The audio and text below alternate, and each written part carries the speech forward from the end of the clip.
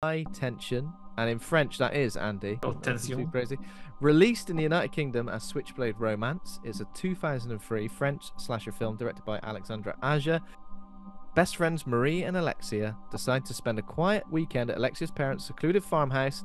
On the night of their arrival, the girls' idyllic getaway turns into an endless night of horror. When people ask me what my favorite horror film is, this is the one that I always think of, where I just think it completely threw me. I wasn't expecting it. So yeah, it's quite gory and violent, and it's kind of the things that I don't really look for in a horror film. And it wasn't until sort of the last 25 minutes of the film that I really got into it and really thought like, wow, this is blowing my mind. This is a great film.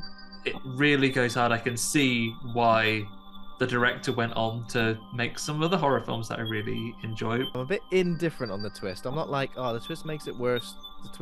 I don't think the twist makes it better. However, like, I'm maybe just slightly disappointed in that final act. I think it's great in terms of like the gore effects. Like, it is super tense all the way through.